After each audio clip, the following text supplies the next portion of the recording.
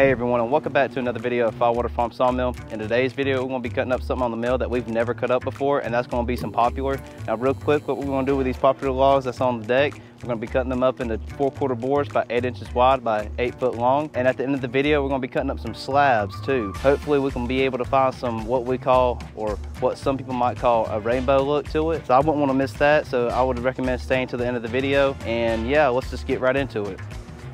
Future me here, just telling y'all that we did not cut up any slabs, just ran out of time to do it. We will be doing it in the near future, but for right now, we're just going to be loading this stuff up in the wood kiln. So again, thanks for watching and enjoy the video.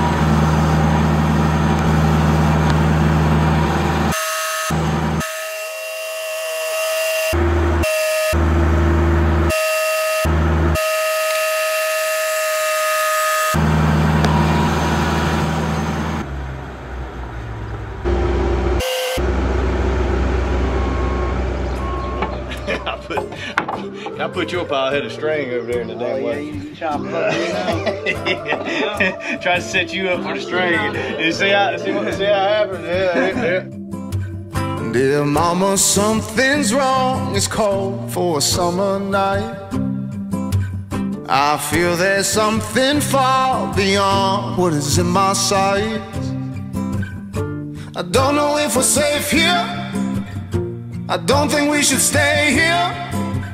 Dear mama, something's wrong. It's cold for a summer night. There must be something in the water that's making us all this away. So tell your mothers and your daughters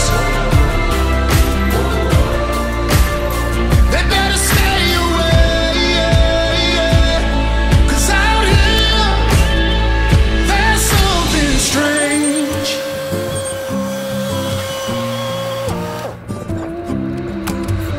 I send an SOS, but nobody hears the call. I'm starting to wonder if anyone's out there at all. Don't know if it's just me or if we're going crazy. It's getting harder to breathe. There must be something in the water. All right, folks, we got our kiln loaded up. It's hot. It's a popular time down here at Firewater Farm Sawmill. We got all this 4/4 by 8 inch, by 8 foot long poplar saw. There's over 100 boards in here. I think around 130. We're gonna run this through a cycle on the kiln. It'll take about a week to dry. It may take longer. You never know. Sometimes with stuff, you get to a stopping point on wood and it stops, and it kind of stops releasing moisture for a little bit, and you got to be patient with it because it will release it. Just when you're drying, you don't get in no hurry. So gonna share this with you. We're about to roll it in with the Bobcat. Y'all hang on.